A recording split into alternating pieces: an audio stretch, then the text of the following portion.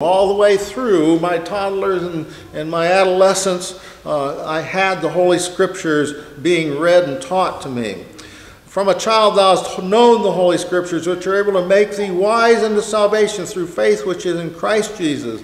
And that along with Romans 1:16, for I'm not ashamed of the gospel of Christ, for it is the power of God unto salvation to everyone that believeth, the Jew first and also to the Greek. Those two verses were what prompted me to call on the name of the Lord when I was about 9 or 10 years old after a tragic accident, and I received Christ as my Savior. All Scripture is given by inspiration of God and is profitable for doctrine, for reproof, for correction, for instruction in righteousness, that the man of God may be perfect, truly furnished unto all good works. That's all Scripture is given by inspiration. Now there are those, many even in the Christian realm, that say, well, the original manuscripts in the Masoretic, or in any of the Hebrews texts, and any of the Greek texts, that's all, that was verbally inspired, but we don't have that today. So what do you believe? We take the book that God gave us and we believe it and we use it. We have all these things. God has preserved good translations, especially in the English language, but because it's become the world religion. It was Greek back in the Jesus day, but now it's English, and so many places understand English and been taught English, but we have God's preserved word, and this is Scripture that I hold right here. I believe it is God's inspired Scripture that He has given to mankind. Now, many languages have had Scripture from the received texts in the Masoretic Hebrew that are in their language. Yet there's thousands that don't have any. You use the Word of God. Whatever you have, you use that and tell people and use it for God's glory. So all these things are going to happen. All these things are coming, and these are warnings. Evil men and seducers shall wax worse and worse, deceiving and being deceived. It's going to get worse, folks. You think it's bad now. Like they always said, well, you ain't seen anything yet. But the Lord's got it under control, and we can walk with Him in safety and in love and in that mercy and grace that covers us and His protection of the days of our life, if that's what we desire. Look at chapter 4 there. That's where Paul is encouraging Timothy to just preach the word and go out and no matter whether it's the right season or whether it's good time to people want to hear you or not, just go and do it. Verse 3 says, for the time will come when they will not endure sound doctrine, but after their own lust shall they heap to themselves teachers having itching ears. They shall turn away their ears from the truth and shall be turned unto fables. We have that happening in churches all across America and churches in many countries of the world. Europe and England, Great Britain have long gone that way, to where they no longer have any teaching of the truth to speak of. They have people that are all just want to hear whatever the thing is that is the thing to be heard, today in the world. And that's not the thing. God wants you to hear His word. God wants you to know what He says, not what the world says. The world will tell you a bunch of lies and a bunch of junk that you don't need to hear or believe, and you shouldn't believe. And so that's what we're talking about when we look at the apologetics, the things that we don't need to hear, things that we should stay away from. Now in 2 Peter chapter 2,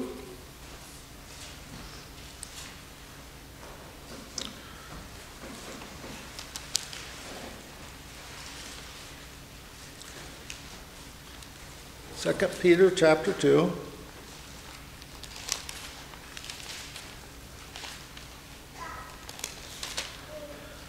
Second Peter 2, and look at the beginning verse there again. Talking about what's going to be in the last days, how things are going to go.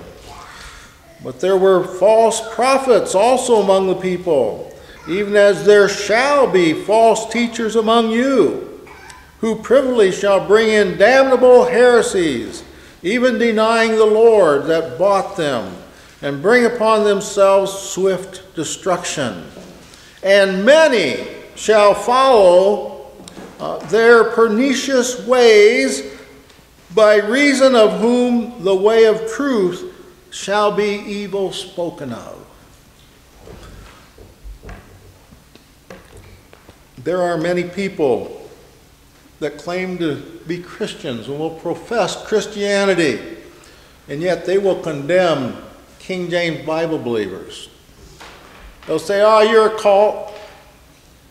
Listen, we're not worshiping the book, we're worshiping God. He gave us His Word, and that's how we know to worship Him. So those things come about. Well, let God be true and every man a liar. I mean, that's the way it is. Just God's truth is here. But there are going to be many following their pernicious ways, by reason of whom the way of truth shall be evil spoken of. God's Word, the way of truth, is evil spoken of. Oh no, you just have to do this. You need to join this church, join that church. You need to be... No, you don't. You need to know Jesus Christ is your Lord and Savior. Repent of your sins and realize that God is, and He's a rewarder of them that diligently seek Him. Hebrews says that. And so we need to trust in God. Realize that. Look at chapter 3.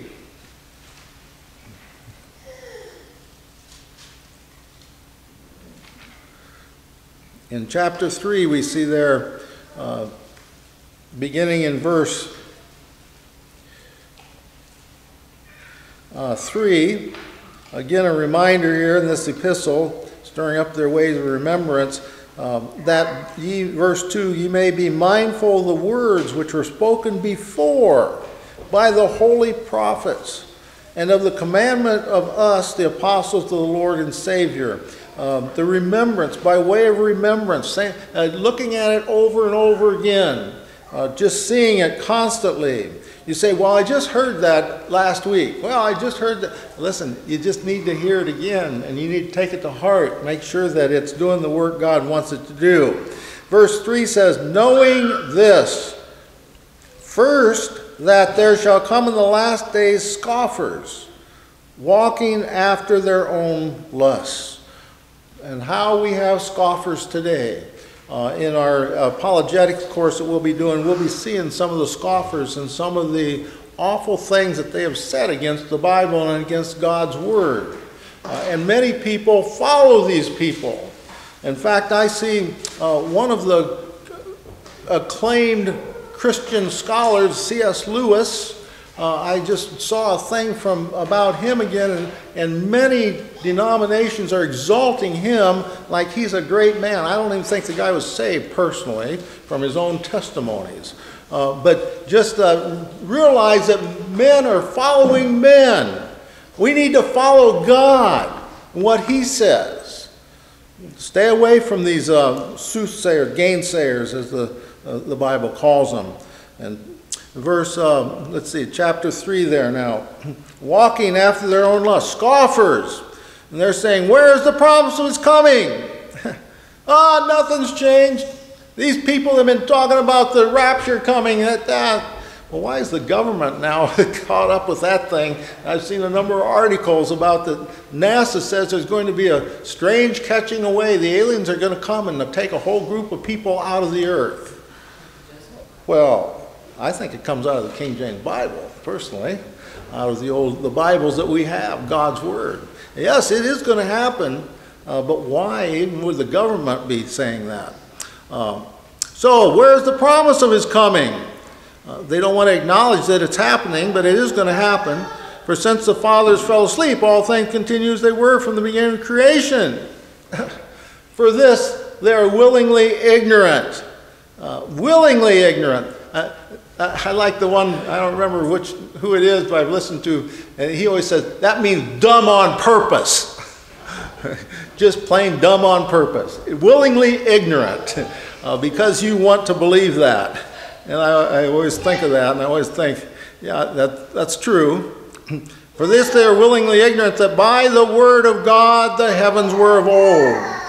God made the heaven, the earth standing out of the water, in the water, whereby the world that then was, being overflowed with water. Oh, that was a local flood, wasn't it? See how easy it is for people to misuse the scripture? Overflowed with water, perished, but the heavens and the earth, which are now by the same word, are kept in store. God's word is keeping this earth the way it is now. No, man's not going to destroy it. If he does, it's going to be the opposite way, but he's not going to be the one to destroy it. God is going to burn it up. It's going to be coming. It's reserved unto fire against the day of judgment and perdition of ungodly men. So I guess in that sense, the ungodly men are causing it. But this thing about the climate control, listen, God controls the climate. Man isn't going to. And I see all these different experiments by billionaires that are putting all this money into controlling the climate. I mean, they've gone into controlling the food, and now they want to control the climate too. And how many of the prophets of theirs have said that the earth was going, if we didn't stop global warming, which I don't even get into it, but God is in control of that, and man isn't going to stop it if it is global warming. And maybe it's for the good. I mean, there was a time of global warming before all these hydrocarbons were being put into the air by man, where the ice age, the glaciers melted off in North America. Did man cause that? God took care of that, but he warmed the climate up so that this would happen. And he cools the climate down when he wants things to be cooled down. And it's a cycle that goes on all the time as God controls the thermostat on this earth. And so we don't go into those things as far as getting involved politically with them, but that's just the way it is. And so they don't know that this world is reserved unto the fire against the day of judgment, perdition of ungodly men. So the end time warnings, they're there. But we'll have scoffers that are going to scoff at all this. What do? Believe the word of God. Take God at his word. He's true and faithful. We can rely on him. Amen. And so we'll just take him at his word. Just a few pages over there, you'll find the book of Jude. And we should just read that whole thing, but let's just go to verse 3 there. Beloved, when I gave all diligence to write unto you of the common salvation, it was needful for me to write unto you and exhort you that you should earnestly contend for the faith which was once delivered unto the saints. We need to earnestly contend for that faith that was given to the saints through the apostles and the prophets and God's word that he has completed and given to us. Contend for the faith that was once delivered to the saints. Why should you do that? How do you do that? You talk to the gainsayers, the ones that would, the corruptors and the unbelievers, and you show them why they are wrong, why they are not trusting God's word and they are trusting man's word. Verse 4 says, for there are certain men crept in unawares, who were before of old ordained to this condemnation, ungodly men, turning the grace of our God into lasciviousness, and denying the only Lord God and our Lord Jesus Christ. We'll be seeing some of those men in the statements that have been made and that are used in our public schools and colleges and universities today to destroy God's word by simple statements that some of these deceivers and these ungodly men have made and has become the creed of the world. So we'll be looking at more of that also. Look at verse 10. But these speak evil of those things which they know not, but what they know naturally as brute beasts, in those things they corrupt themselves. And so we have people that are just completely being corrupted in the world by themselves here. And he's using that in relation to Michael the archangel contending with the devil over the body of Moses. And again, that's a good place to realize you don't take on the devil yourself. You let the Lord handle the devil. And the archangel didn't take on the devil. The devil said, "The Lord rebuke thee." And that's what we need to be careful about doing too. I mean, you see all these religions and these quote prophets that they say they have, and these different religions around the country and around the world, and they'll stand up in services and they'll start screaming and hollering, "I rebuke you, devil!" You better be careful. You better let God do that. That's not your place. You're not going to rebuke the devil. You let God take care of him. He made him, and he's the most powerful being that God made, apparently. You don't want to mess with him. Okay? Just stay with the Lord, and the Lord will take care of him. The Lord will take care of him through the battles, like we saw there in Joshua and Judges and in Samuel and so forth. And he'll take care of the battles in your life if you'll just let him and walk with him. Look also there at verse 14. And Enoch also, the seventh from Adam, prophesied of these, saying, "Behold, the Lord cometh with 10,000s of his saints." It's going to happen. Woo! Glory to God. Amen. Second advent, to execute. What's he coming for? What's he bringing his saints along with him for? To execute judgment upon all, and to convince all that are ungodly among them of all their ungodly deeds, which they have ungodly committed, and of all their hard speeches, which ungodly sinners have spoken against God, against him. The judgment's going to take place. And it's for ungodly.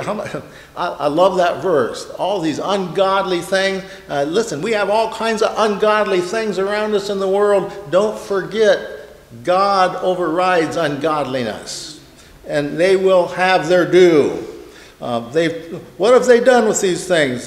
What are all these things that we talk about that are wicked and wrong? What are they? Why, they're all spoken against God. That's what that verse says. These people aren't against you. They're against God. They're only against you as man can be to stop you from letting people know about God and letting people know about the truth of God.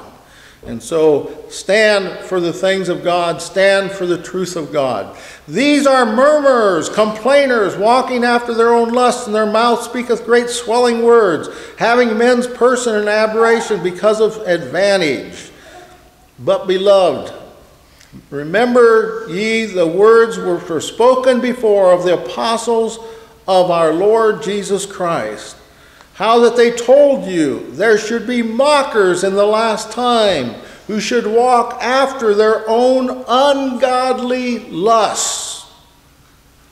These be they who separate themselves, sensual, having not the Spirit.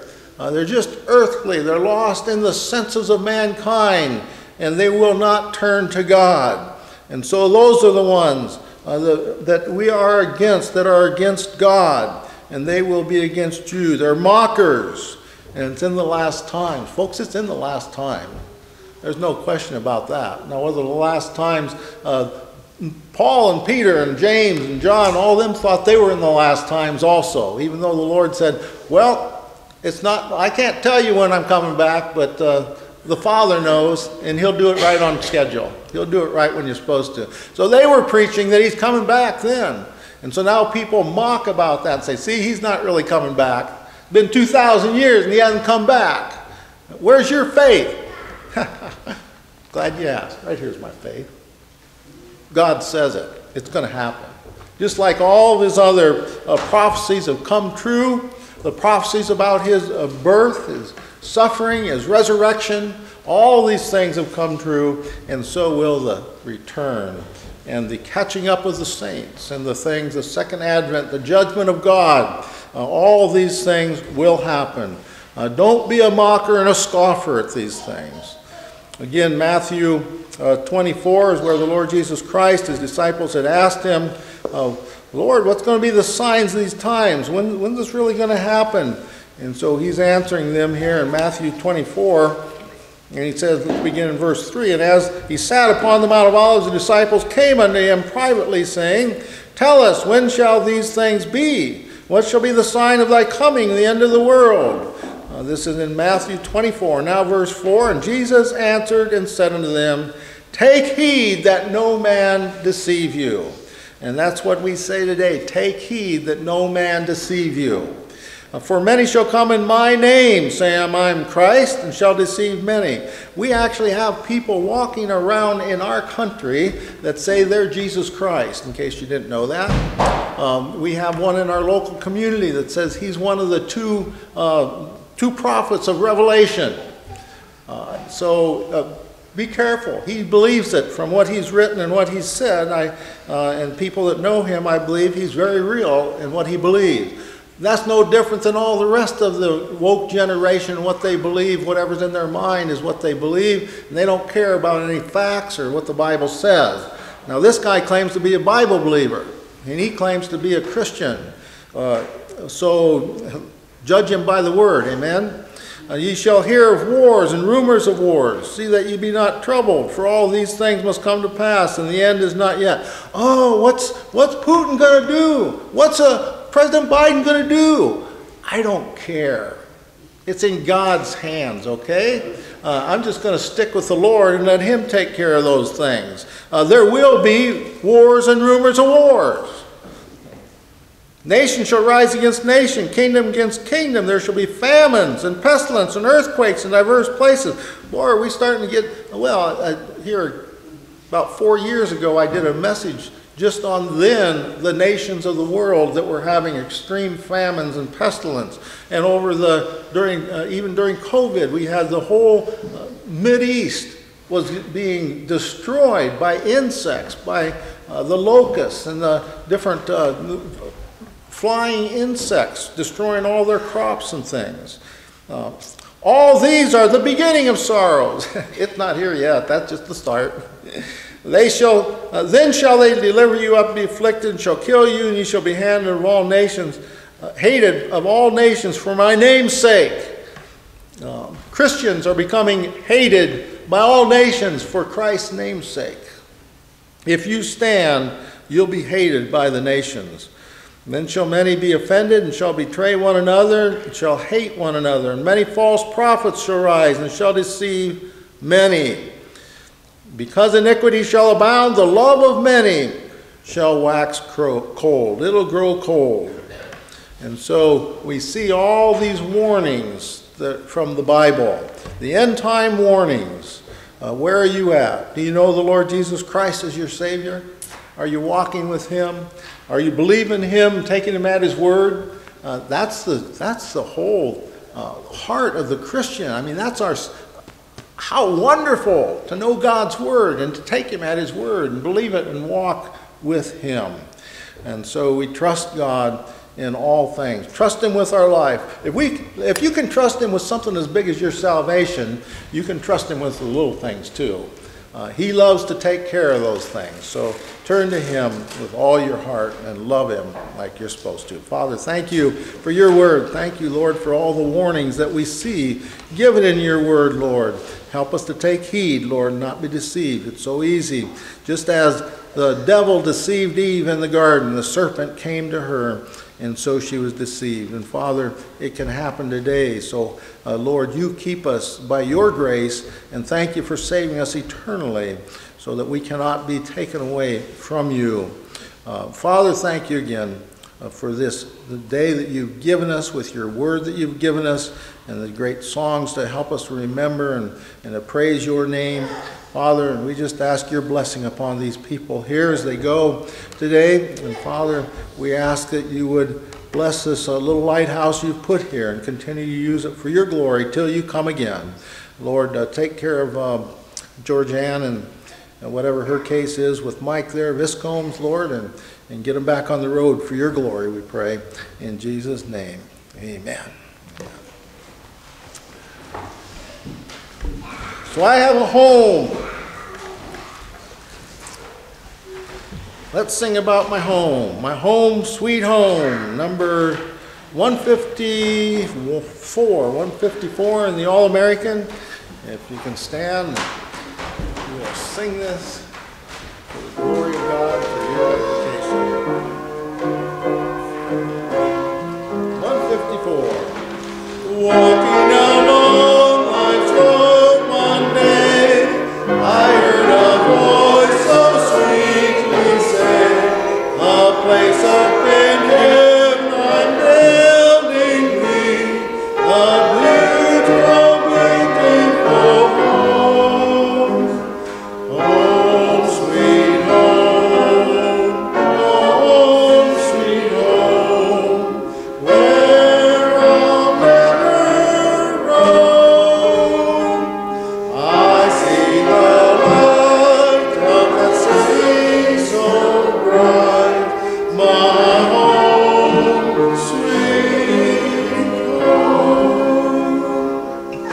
Loved ones upon that shore I'll meet, casting their crowns at Jesus' feet. I'll worship and praise Him forevermore in my beautiful, beautiful home, sweet home, sweet home, where I'll never roam. I see the light of that city so bright, my home, sweet home. Life is short, I soon shall go to be with Him who loved me so. I see His shining shore, my beautiful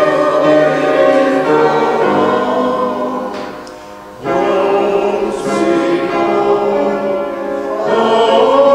sweet home, where I'll never roam.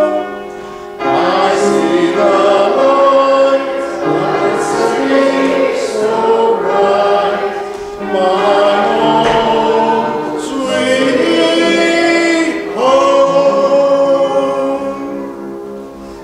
Well, God bless you. I hope you're planning on being there soon, and keep on doing what you're supposed to be doing here. And let's just live for the Lord. Amen. Love Him with all our heart, soul, strength, and mind. God bless you, and we'll have a fellowship here if you're able to stay. If not, we understand. You're dismissed.